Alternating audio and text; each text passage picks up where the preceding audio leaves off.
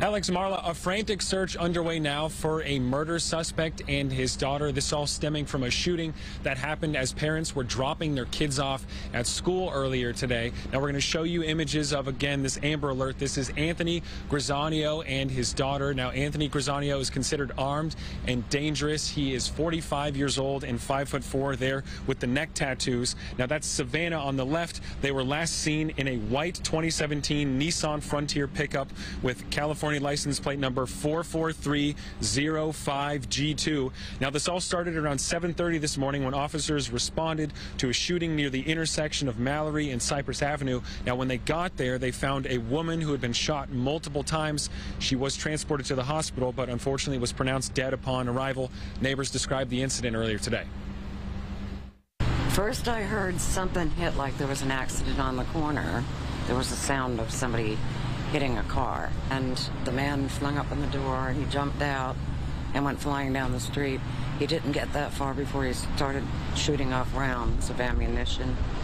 It then stopped for just maybe 10 seconds. I think he reloaded, and he again shot a whole bunch of other rounds.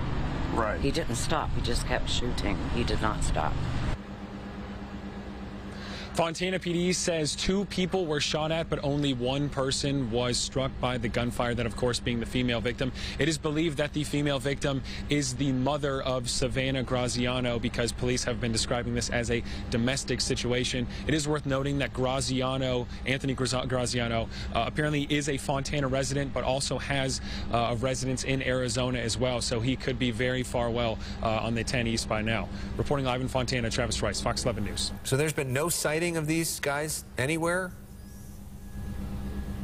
Nothing yet. We've been asking PD, and they just keep telling us the same information as for what happened today, and that they really need people to keep an eye out for him, because again, this is someone that did something very awful earlier today. And as far as we know, just confirming that 15-year-old daughter is okay.